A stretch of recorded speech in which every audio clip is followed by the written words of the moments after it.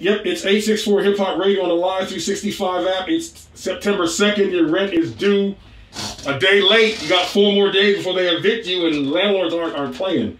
Cancer Q, welcome to the 864 Hip Hop Radio studios. We've been dropping this song, and we're now going to drop the video with the interview on 864 Hip Hop TV. Tell us why you made that song. Tell us why you made Black.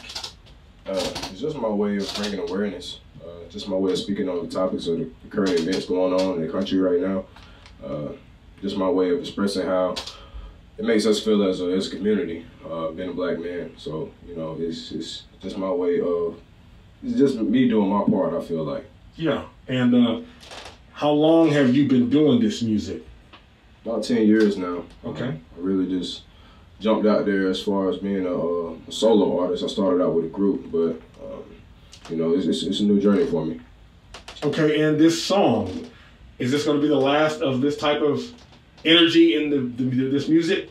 Because it seems like you touched the nerve, which is very, you know, today. The temperature is what's happening right now. Yeah, you said it right. Touched the nerve. Like I said, this is my part. This is me bringing awareness to it. So whether it makes you feel positive, whether it makes you feel inspired, or whether it makes you offended, either way I go, I feel like I'm being heard. It needs to be said. So no, this won't be the last that you hear on these topics, because you know I'm saying that it's reaching people.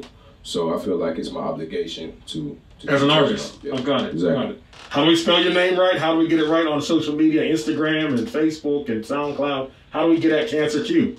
Cancer Q, that is CANCERQ.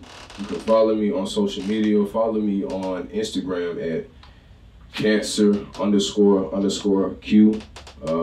Subscribe to my YouTube channel. It's Cancer Q. You can find me on there. You can find me on SoundCloud. And yeah, that's pretty much it. It's cancer season year round, dog.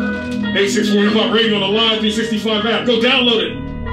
I'm a black man with a black dad, got a black mama, got a black son, got black sisters, got a black brother, pray don't die by a black gun. A lot of people was raised to never stop to fight till that black done, but I got the soul of my ancestors, I won't stop till that black one. This shit getting stupid, people expressing how they really feel.